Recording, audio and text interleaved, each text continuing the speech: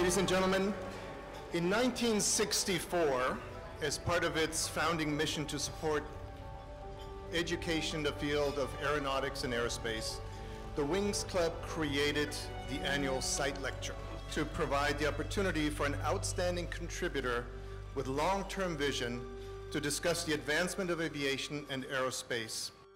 It is very fitting then that we welcome Jeff Bezos today for our 48th Site Lecture speaker. Jeff is the Chief Executive Officer of Amazon, founder of Blue Origin. Jeff was also named the Time Magazine Person of the Year in 1999. Ladies and gentlemen, please welcome Jeff Bezos.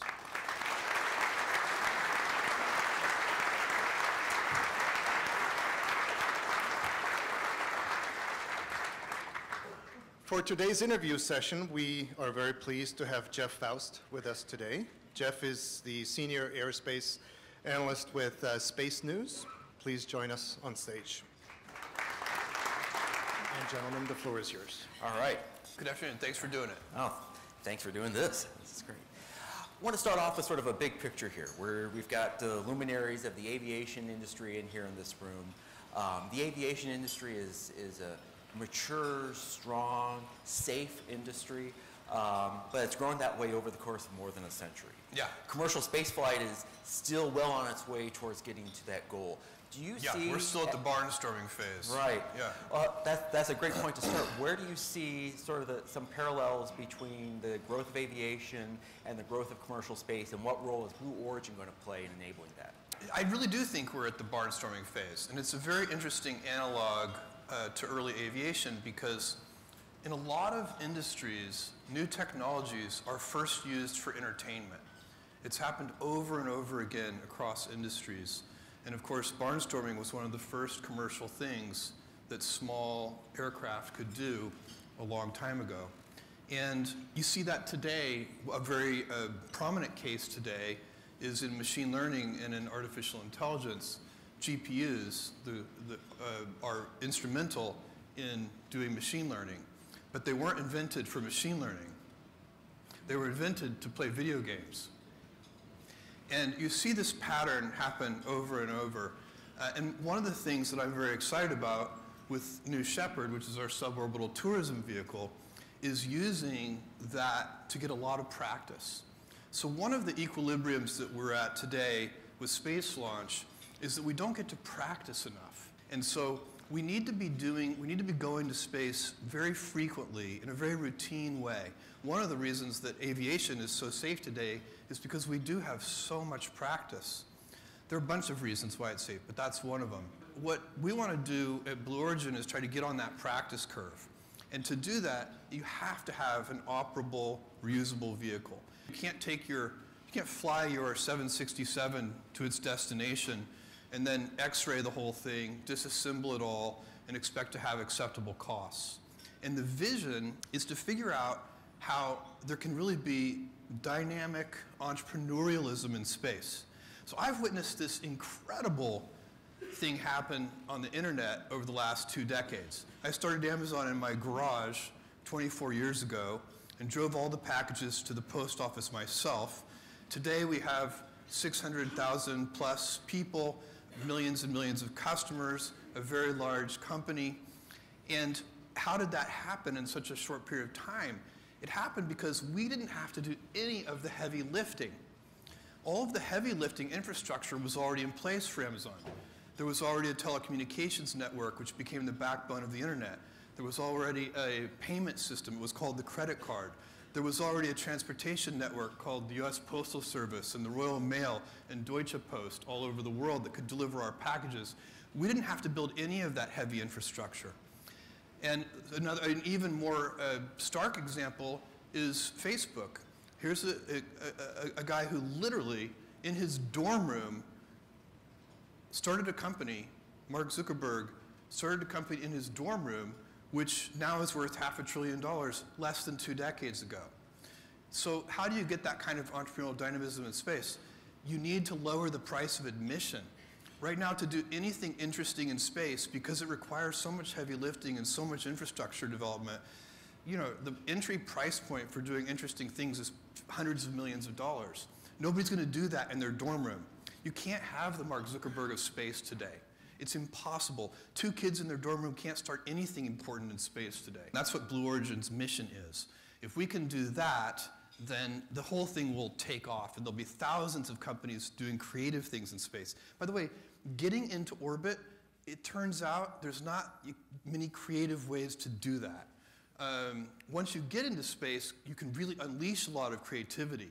But the launch itself, I have been through all of the creative ways, and believe me, chemical rockets are the best, and they're actually not just the best, they're really good. You just can't throw them away after every flight. The propellants on New Glenn lifts off with almost 3.9 million pounds of thrust. It uses liquid natural gas and liquid oxygen as its propellants. The propellants to fuel New Glenn cost less than $1 million. It is not the cost of fuel. It's taking all of that high-grade aerospace hardware and throwing it away. And you have to design for operability up front. And so that's one of the other reasons that we did New Shepard first, is we're taking all of the lessons that we have from New Shepard and incorporating them into New Glenn. And the reason we chose vertical landing as our recovery architecture is that vertical landing scales really well. In fact, the bigger the vehicle gets, the easier it is to land. And so New Shepard is the hardest vehicle to land that we'll ever have to land. And so what does the future of New Shepard look like? Once you actually start barnstorming and start carrying people, including presumably paying passengers? The strategic objective of New Shepard is to practice. And a lot of the subcomponents of New Shepard actually get directly reused on the second stage of New Glenn.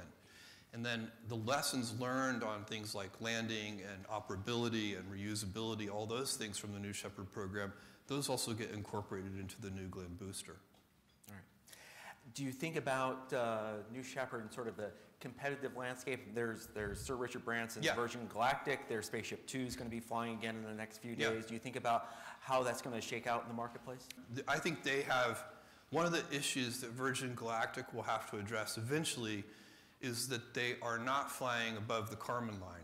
So, not yet. So the vehicle isn't quite capable. So for most of the world, the edge of space is defined as 100 kilometers. In the US, it's different.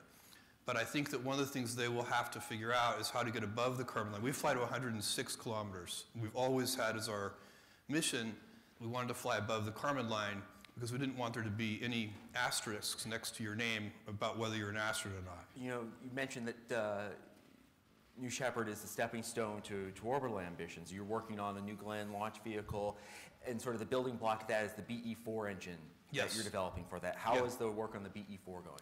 That's going really well. We have tested that engine now that has 1,800 seconds of test time on it.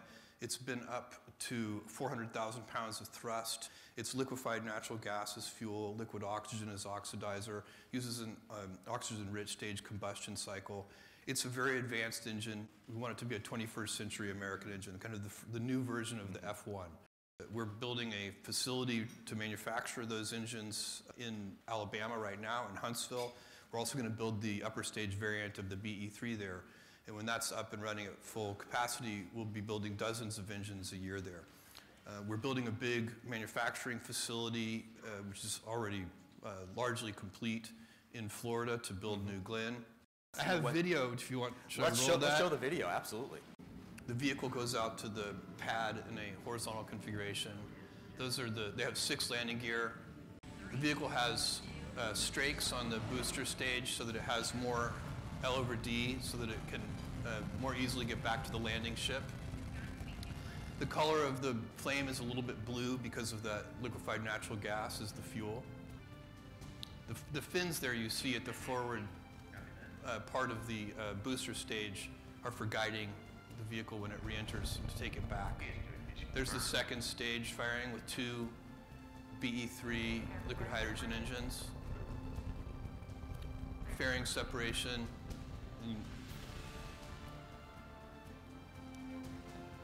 Here comes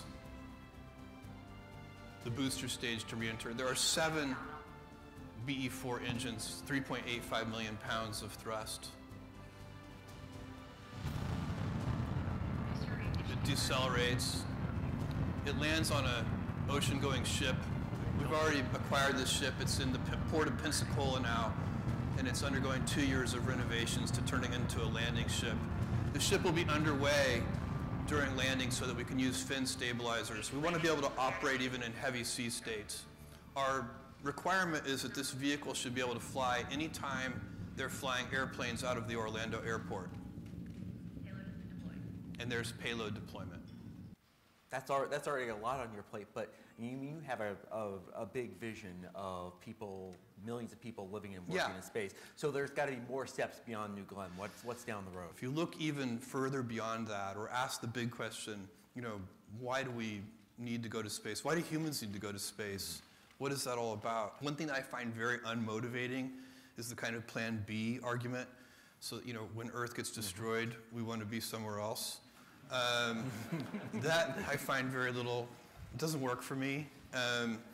We have sent robotic probes now to every planet in this solar system, and this is the best one. Guys, it's not close.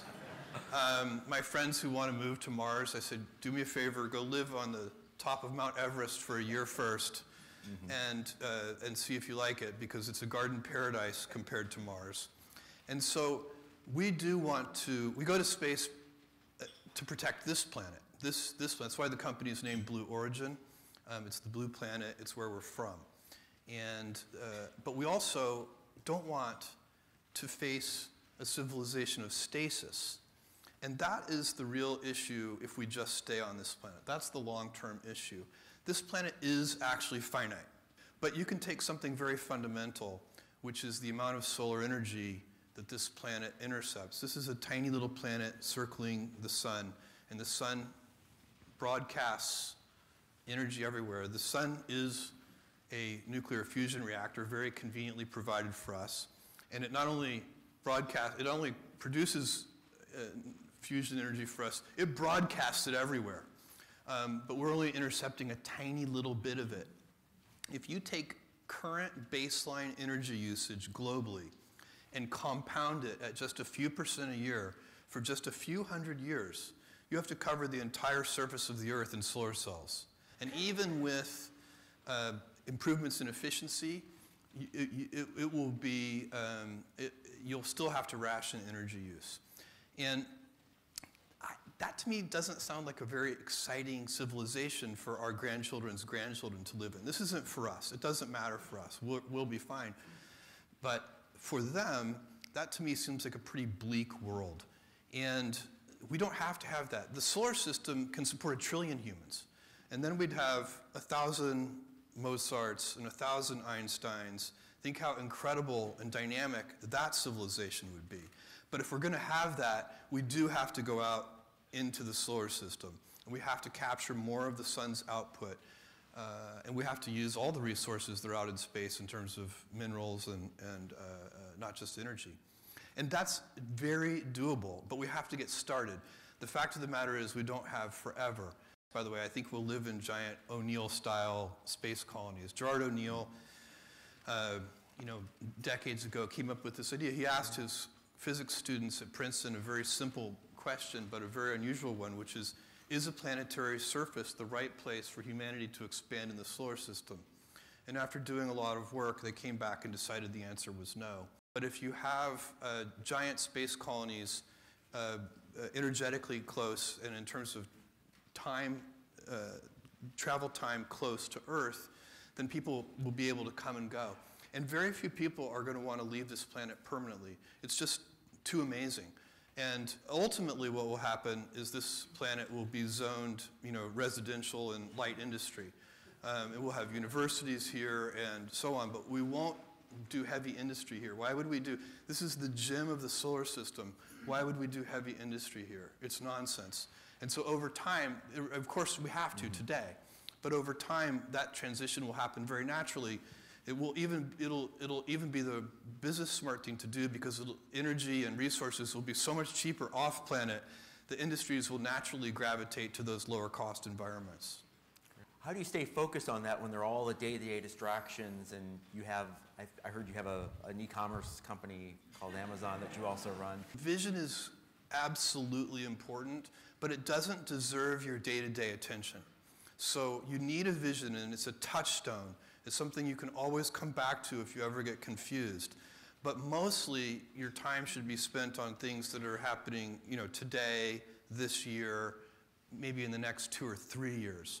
It doesn't make a lot of time to focus on things that are too far. You might have a few things that are 5 to 7 years out. I would always encourage people to hold powerfully a vision and to be so stubborn on it. Don't let anybody move you off of the vision, but to put the vast majority of your energy and attention on things that are in a kind of 2 to 3 year time frame. Just let the vision be an emotional guide to that, a gut intuition guide to those more near-term activities. Well, our time is up, but thank you very much. Thank you. Look forward to seeing for the you questions. shepherd. Thank you, everybody. Thank you very much.